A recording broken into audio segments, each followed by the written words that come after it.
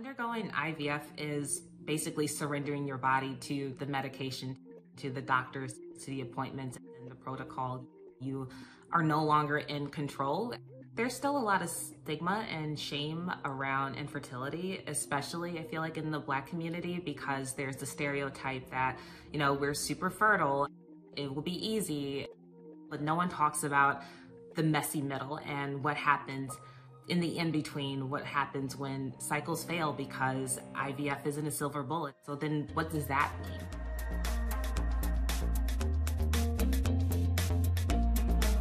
I've always had a plan. We got married when I was 27 and decided that we would start trying to start our family when I turned 30. 2 months went by, 4 months went by, 6 months went by.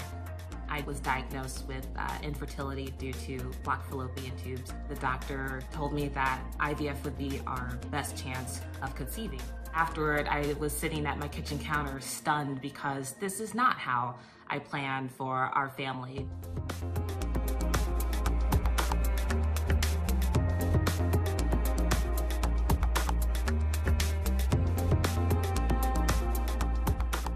In front of the fertility clinic that we go to here in Wicker Park, and we are starting our second round of IVF after the first round failed. I feel like I don't have the same enthusiasm or energy that I did the first time around, and like this optimism that like it's gonna work because we'll follow the rules and it'll be fine, because we did that and we didn't get the outcome that we had hoped for and that we expected. And so there's a little bit of like, okay, let's try and let's see, and I'm trying not to get my hopes up. A friend had told me that IVF is a full-time job, and it is.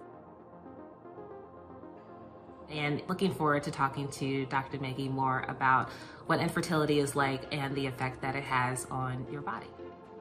Hi, L'Oreal, how are you?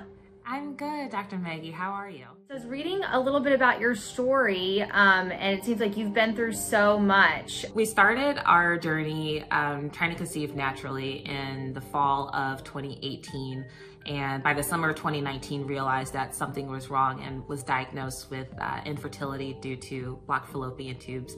We started IVF at the beginning of 2020 and so far have undergone 4 cycles that were unsuccessful, and currently are taking a break but not giving up hope. I think as more people understand that infertility is a disease and that diseases affect populations of people, infertility doesn't care what your race is, what your socioeconomic status is, even depending on what age you are. I see patients in their 20s up to patients in their 40s.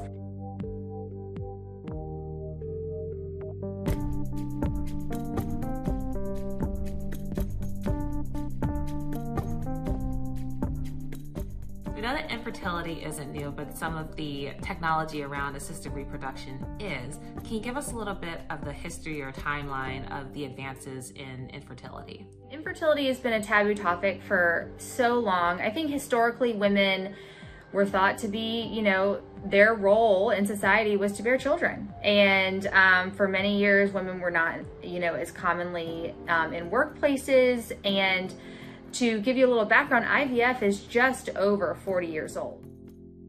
The first baby, Louise Brown, was born just over 40 years ago. So a lot of this is new. I think that women most of the time think it's something they're doing wrong or something that they should have done this earlier. They should have not waited. And there's a lot of blame that people place on themselves. It's something I feel ashamed talking about too is the jealousy that is involved in infertility, seeing your friends and coworkers, they're like, I wasn't even trying and we just got pregnant, and I'm like, good for you. Mute. The biggest piece of advice that I give to my friends is remembering that there's many paths to parenthood. And while we all dream of having our own biologically related children, and that is achievable for many, many people. Just realizing that there's so many, there's different avenues that are open to us. I think the other thing is really just making sure that you feel comfortable with your doctor, with the clinic that you're going to. You're going to be spending a lot of time with this person.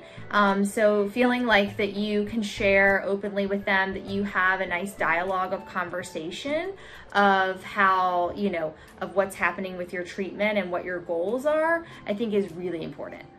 I'm so glad you mentioned that, because that's exactly what we did. We broke up with our first doctor in clinic because it just wasn't a fit, and it doesn't always work. And my goal is in sharing that process and that journey, because it's not linear. Everyone's story is different.